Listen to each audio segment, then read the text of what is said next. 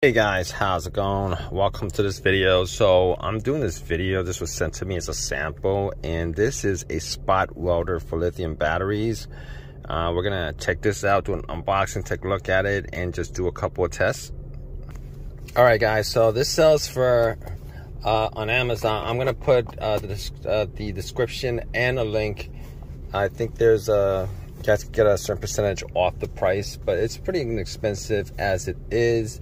I think it sells on Amazon for like, I don't know, $17, $18. Excuse me, guys. So basically, this is what it looks like. It's a simple item, and I'm gonna use it just to test it out. Thank you for sending this to me as a Thank you for sending this to me as a sample. All right, so I think this goes for about $20-$25. I'm not sure. I'm not looking at it right now, but off the bat, it's not charged up, so I'm gonna have to charge it up. And as you guys can see, listen, it's not heavy. I think it has a small lithium battery in it.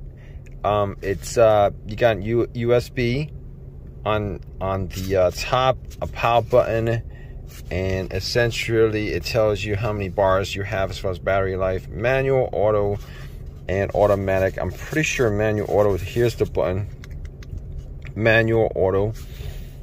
And these days it comes in handy if you guys use anything with lithium batteries. I'm pretty sure you guys do.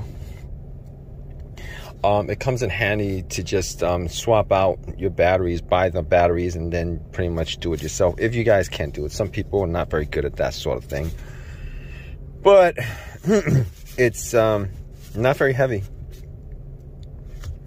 I'm surprised that it's not very heavy. I'm surprised that it's this small.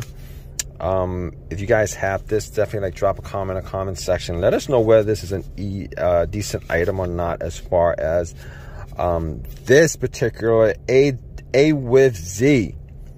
I don't think A with Z mini handheld spot welder type C input 4.2 volts. These days they're making soldering irons with like 2 AA batteries. I have one of those. I did a review on that. That worked decently. Any case, on to the next screen. I'm gonna do a test on this, and we'll see how good this is, because I've been looking to get one of these, but just haven't gotten around to, and they asked me to test this out. I'm gonna test this out, see how this works, guys. I didn't quite finish up the whole entire review. So you got the welder, you got the manual, you have sandpaper. I know, I've watched videos on it. I've actually never done a welding on a battery, but sandpaper, USB line, and you have this nickel strip, these nickel strips, and see how it works, guys. Okay. All right, guys, how's it going? Welcome to this video. All right, so I'm gonna finish up with my review on this A with Z, not A to Z, A with Z spot welder. All right, things I like about it, it's a simple, all you gotta do is just touch the nickel strip and the battery or whatever, and it does its welding. It gives you a strength meter from weak to strongest. Strongest really isn't that strong, but it'll do the job. I will say this will do the job. I'm not gonna complain about it.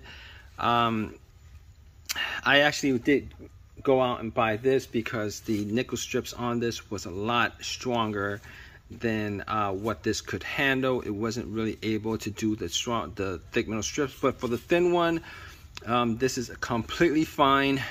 If I had to choose between this and this, I would definitely go with this, because you guys see there's like 50 rows of batteries here, and I definitely want to make sure that they're all connected to the metal strip, because going through 50 rows of batteries is not fun.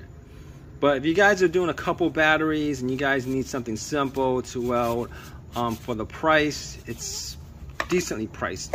All right, it's okay. It's okay. I'm not disappointed in it. I'm not giving it a wow factor. I'm not disappointing it. It's okay. It's good.